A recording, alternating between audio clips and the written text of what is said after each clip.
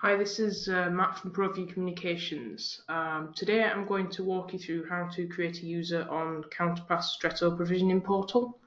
So as you can see here on screen, this is the CounterPath CCS, which is the cloud provisioning portal that you'll get access to when you buy Bria Stretto licenses from us.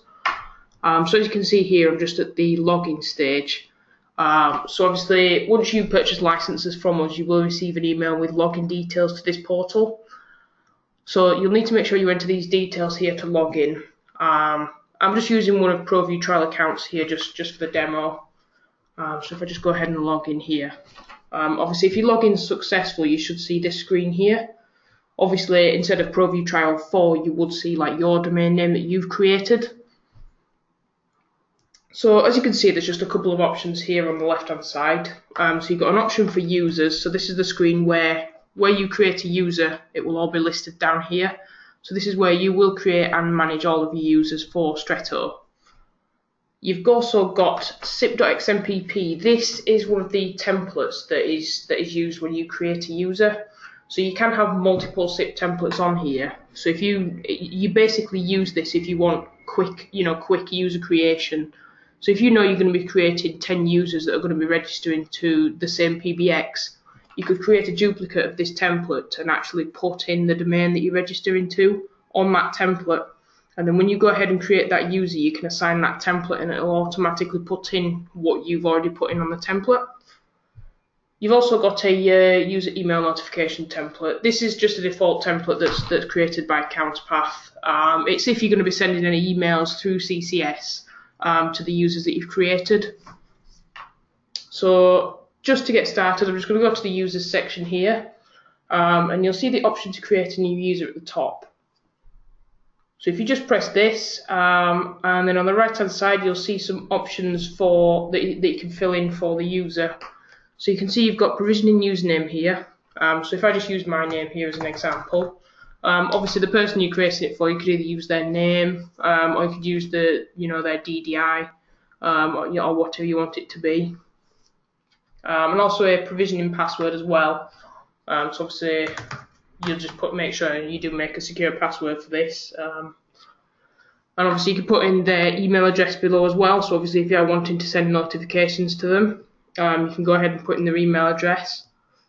You'll see the option for the profile as well, which you can see is assigned here. So like I said earlier, if you do have multiple templates, you can select from this drop down list and it'll let you choose one of them. And if you just scroll down slightly here, you'll see the attributes for Count 1 SIP. So this is where you'll pop in your SIP account details that you're wanting to register. So obviously, if I just pop in here 1001, I'm just going to use a demo account here. So the account name, you can obviously make that up. In this case, it's going to be 1001. Authorization name will need to be the SIP extension. You'll also have the option for the display name. This can be made up, so obviously you could have the extension number, or you could have the name of the person who's going to be calling from this account.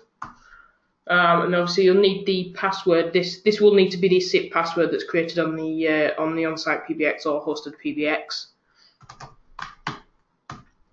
You've also got the option for username as well. So you can just pop in the extension number again there, and then you'll need the domain of the PBX. So you can just pop that in there. And that is all you'll need to register a SIP account on there. Obviously, depending on what sort of PBX you use, you might require like SIP proxy. And if you are using TLS, then there's some more attributes to go onto there.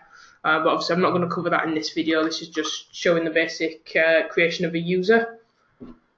So obviously you can see there are a lot of attributes on here. So you've got the options for XMPP. So if you do have your own hosted XMPP server on site, you can enter your details on there. I'm not going to go into that in this one. So if you just go ahead and hit save on that, you'll notice that the user appears here on this screen. So all those details that you have put in, like the provisioning username and password, they will be here. So as you can see, my SIP details are there.